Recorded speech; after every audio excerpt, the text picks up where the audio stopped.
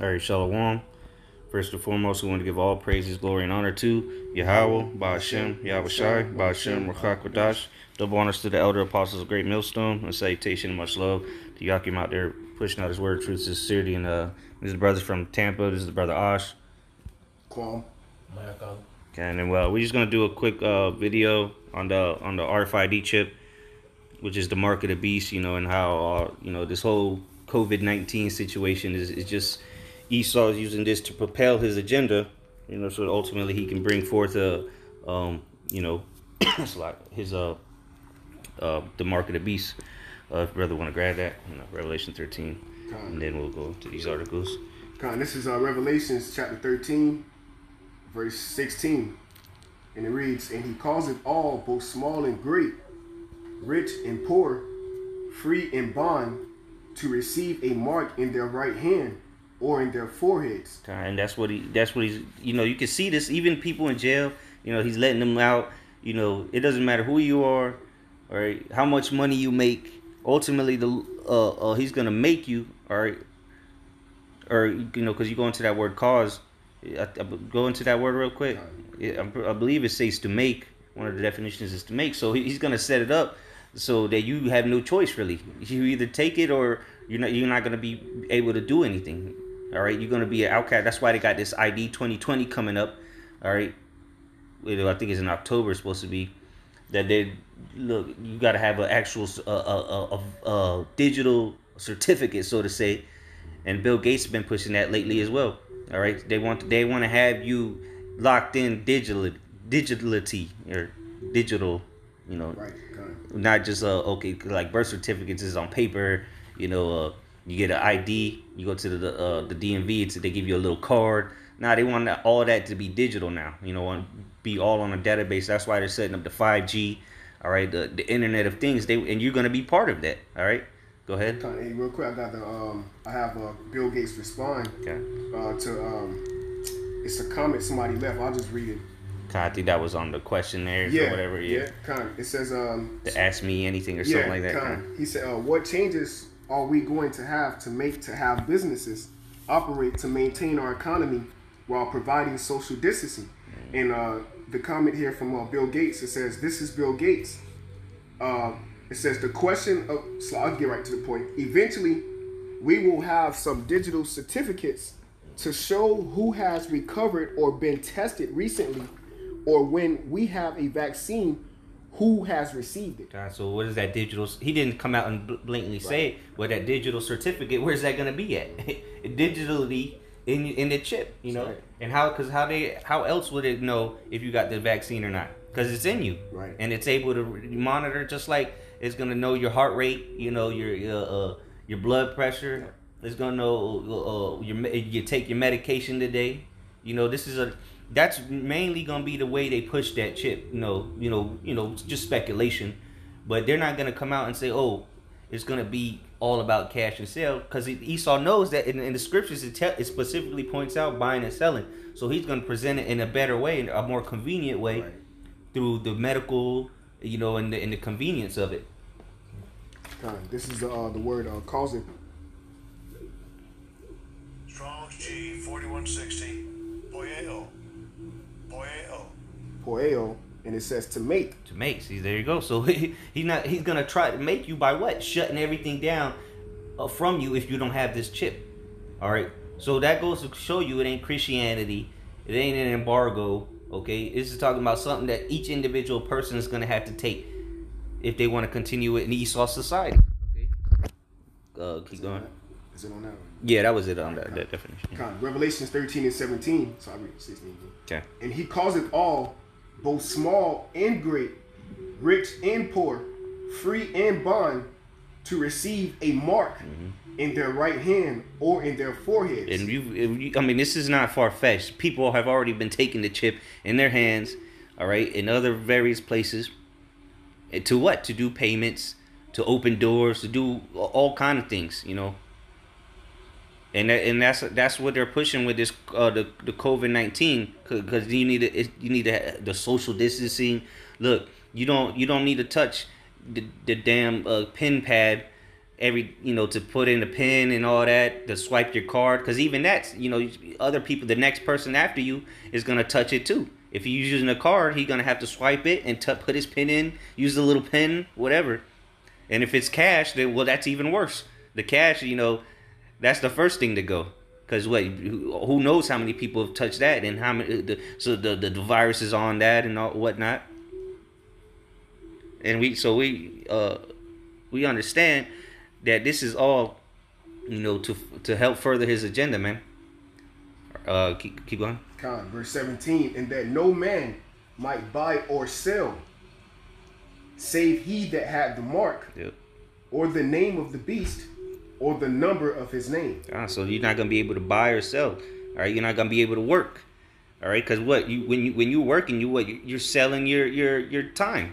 All right, you're selling your labor to the company that's in return paying you. All right, they're buying your time and you're selling it to them. So you're not gonna be able to buy. You're not gonna be able to work. You're not gonna be able to go to the store. You're not gonna be able to ride the bus. You're not gonna be able to do anything. You're not gonna be able to go clock into your work either, because they're gonna do that because they've already been setting it up. I know the brother when you was working at FedEx, they had that. They still had the. I don't know how they have it now, but they used to have it with the card. You tap it on the wall. RFID reader. Yep, So, this is so instead of a card, you might leave your card at home. Hey, but if it's in your hand, it's always on you. All right, so this is an article real quick. This is called Euromoney.com. It says cashless after COVID-19. So I'm just going to read a little bit of it. It says the number of cashless transactions is rising as the coronavirus pandemic limits the use of physical cash. All right, so this is because, and I purposely pay with cash now, just to see the face of people, because they look spooked. They'll look at you, do a double take at the money. I do it just to fuck with them, though. But let me jump down. It says, okay, here it is. It says necessity over convenience.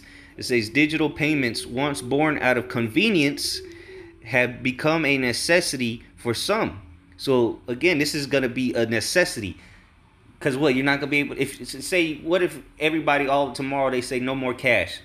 What are you gonna be if you have cash? If let's say you took all your money out of the bank, you're fucked, because now the bank's not gonna take that money back, and no stores is gonna take that money. So all these people doing bank runs, they're idiots, because the cash is the first thing that's gonna go, and then the cards, and but the cash is the first thing they're gonna get rid of. So if the banks ain't taking the cash, what are you going to use it for?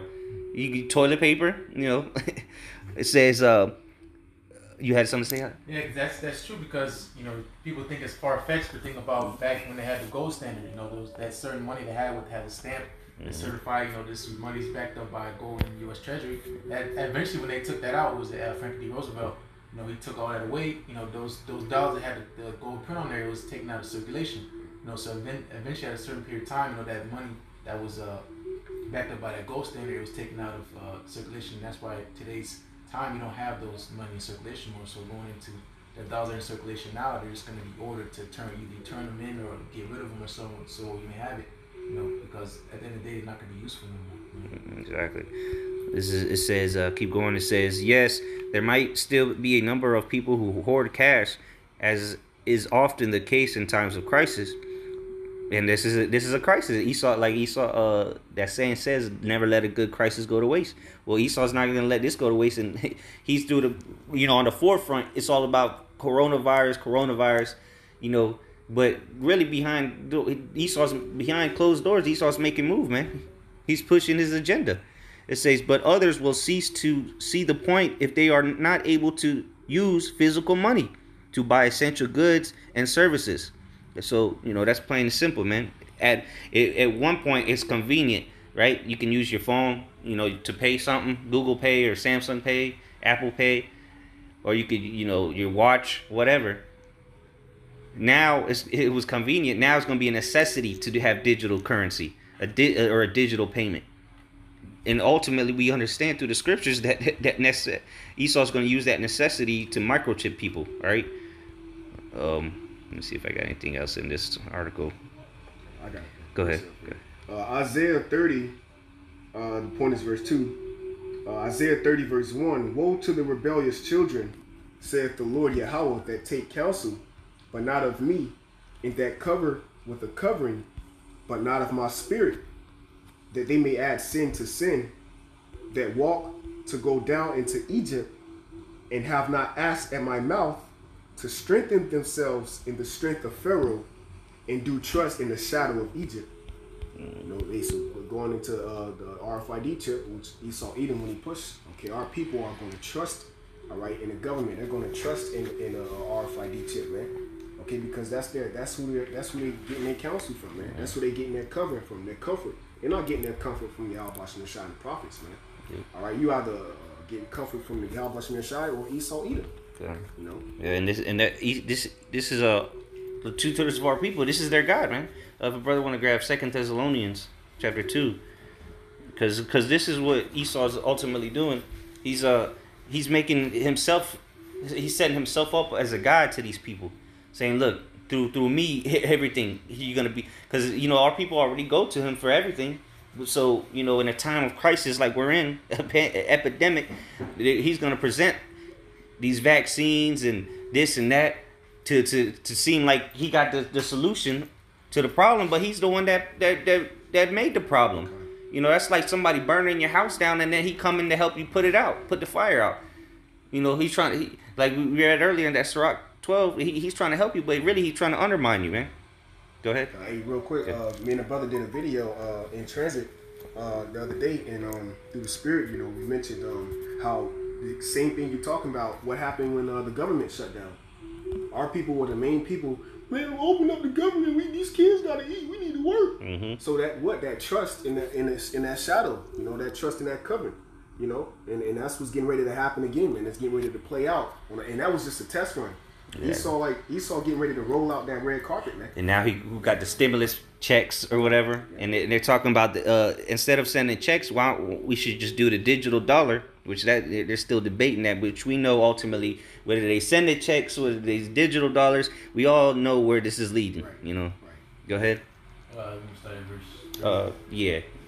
2 Thessalonians chapter 2 and verse 3. Let no man deceive you by any means, for that day shall not come except there come a falling away first, and that man of sin be revealed, the son of perdition. Yeah, so the man of sin, the son of perdition, has been revealed. This is the man causing all this terror on the earth, man, causing all these crises, so to say. Go ahead. Verse 4: who opposeth and exalted himself above all that is called the Most High. So he opposes, meaning he's opposite of everything that the Most High set up. He's opposed himself against the Most High. All right, the Most High said a man and a man shouldn't lie down; they should be put to death. This man gives them rights, lets them get married, puts them above a straight man. You know, if you're a heterosexual, you're under a damn flaming queer, man. He got more rights than you. You say something to him, he could get you locked up. But if he could talk all kind of shit to you, you know, and just walk away all sassy, you know. So and the Most High, and you know, the Most High has a spiritual mark, and Esau, the way he's gonna oppose the Most High is making a physical mark. All right, so he can claim you, you know, so he can ultimately take your soul, as they say. Yes, he is God. He's sitting on the throne as he is God. These two nations shall not, you know, be removed. You know, Isaiah 14. We'll get that too. You start it up, or whatever you want, but 13 and 14 verse. Yeah, go ahead, up.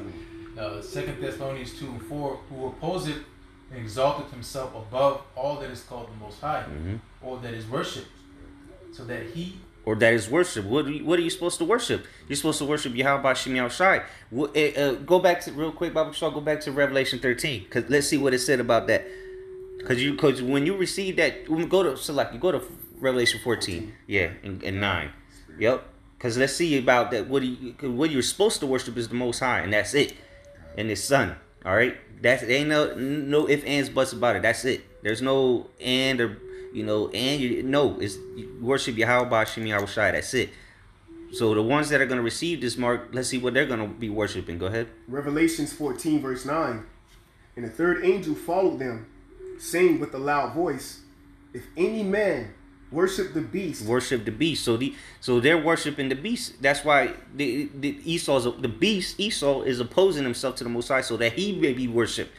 Go ahead. In his image. And the image, his philosophies, his doctrine, all right, his way of living, his new world order. Okay, go ahead. And receive his mark. And receive his mark. So you're gonna, for you to worship the beast, you're gonna receive his mark too. That go hand in hand. If you receive the mark of the beast, you worship in the beast. If you worship the beast, you're gonna ultimately receive the mark. Go ahead. In his forehead or in his hand. Yep. Verse 10, the same shall drink of the wine of the wrath of the Most High, which is poured out without mixture into the cup of his indignation. So ultimately, you're going to receive that judgment, all right? Thermonuclear missiles is the grand finale. All right, so go back to that Thessalonians. Second Thessalonians 2 and 4, who opposeth and exalteth himself above all that is called the Most High, or that is worshipped, so that he, as the Most High, sitteth in the temple of the Most High, shewing himself that he is the Most High. That's right. So he's trying to set Esau. He's trying to set himself up as like he's God, man. He's the Most High. He created everything. That's why he got synthetic this. Everything the Most High made, he makes synthetic shit of it. You know, the Most High made herbs. He made pharmaceuticals. All right. The Most High what it was. The Most High made lakes, and this man literally build a neighborhood and make man-made ponds and shit. You know, and then throw some nasty ass fish in there. All right, he wants to make everything synthetic, just like the kingdom of heaven. The Esau wants to make his own kingdom of heaven, which is that new world order. And how you gonna get into it? Through that mark of the beast. You got to have the mark of the beast to get in there, and that's even if you're part of the 500 million, you know. But go ahead in that Isaiah. Isaiah 14 and 13. For thou hast said in thine heart, I will ascend into heaven. I will exalt my throne above the stars of the Most High. Mm-hmm. And that's what he's trying to do, man. He's got the international space stations. All right, he's built up his kingdom, thinking that it's better than what the Most High set up. All right, go ahead. I will sit also upon the mount of the congregation in the sides of the north, which is North America. Mm-hmm. I will ascend above the heights of the clouds. I will be like the Most High. So he's showing himself like the Most High, man. He will be like the Most High because he tells you what you can't do, what's right, what's not right. He got his own laws. He law library, you know. So he's saying that, look, I'm the Most High. I'm telling you what works, what doesn't work, how the earth is supposed to work. You know, he so his scientists and tell you how far the sun is and this and that. Want to tell you exactly how everything works, and it's all bullshit. Go ahead. Verse 15, yet thou shalt be brought down to hell, to the sides of the pit. Yep. So ultimately, he's going to be brought down, man. If you want to grab Obadiah Bible Shock, that was it on that? Yeah. So you can go to like verse 3, Obadiah 1 and 3. Or verse 3, okay. So, because he's going to be brought down, man. Because he's puffing himself up like he's the Most High. Is trying to establish his throne in the heavens. You know, trying to go to this, do this and do that, but ultimately he's gonna be brought down, man. His kingdom is gonna be brought to naught. Go ahead. This is Obadiah, verse 3. The pride of thine heart hath deceived thee. Yeah, so the pride of his heart had deceived him, man, because Esau really thinks that he's about to establish a new world order. You know, he gonna have people killed off, and the whole earth is gonna be killed off for 500 million people. You know, everybody's just gonna man. It's not so, man. Go ahead. Thou that dwellest in the cliffs of the rocks, whose habitation is high, that saith in his heart, who shall bring me down to the ground? Yep. Go to the next verse. Verse 4, though thou exalt thyself as the eagle, yep, and though thou set thy nest among the stars, thence will I bring thee down, saith the Lord. So he exalting himself, and the Lord's ultimately gonna bring him down, man. Like we read in that Isaiah 14, he gonna bring him down to the pits, man. Literally and spiritually, man. He gonna be brought down from his high position, his high chair that he's on, his pedestal. The Lord's about to take him down from it. All right, this is Matthew, real quick, Matthew 23 and 12. And whosoever shall exalt himself shall be abased, and he that shall humble himself shall be exalted. So the ones that are being exalted right now, or exalting themselves, they're going to be abased, which is the main person is Esau, Edom. All right, and the ones that are humble, which are the elect, they're going to be the ones exalted. Okay, and first beginning with Yahushua, because he was the most humble one. All right, and he's going to be the exalted one, not Esau, Edom. All right, because Esau's kingdom coming to an end. He will establish this digital currency, though. You know, he's gonna chip people because he gotta establish that digital currency to get that. You know, for the chip to work. You know. I got that precept too. Kind of go ahead, and we'll close out on that. Job 20 and 22. In the fullness of his sufficiency, he shall be in straits. Every hand of the wicked shall come upon him. When he is about to fill his belly, the Most High Yahweh Bashem Yahushai shall cast the fury of his wrath upon him, and shall rain it upon him while he is eating. Okay, so right before he establishes his enterprise, he's gonna get close, but then that's when it's gonna all come down. It's all gonna come down to shambles. All right, that's when the Lord is gonna return and destroy this man. You know, and all the nations that are with him, that partook in his wickedness. All right, to help take down the nation of Israel. All right, because now you know those other nations are starting to realize that Esau just used you, man, to get to where he's at now. Yeah, I'm mad. Mm-hmm. The other nations are waking up to it. The only simpletons is the 2/3 of our people, man. Still riding on the coattail of Esau, man, thinking that that's your best friend when that's your enemy. All right. All right, so with that, you know, we're going to give all praises, glory, and honor to Yahweh, Ba'ashem, Yahweh Shai, Ba'ashem, Rakak, Wadash. Double honors to the elder apostles of Great Millstone. Salutations and much love to you, Akim, out there. Shalom. Shalom.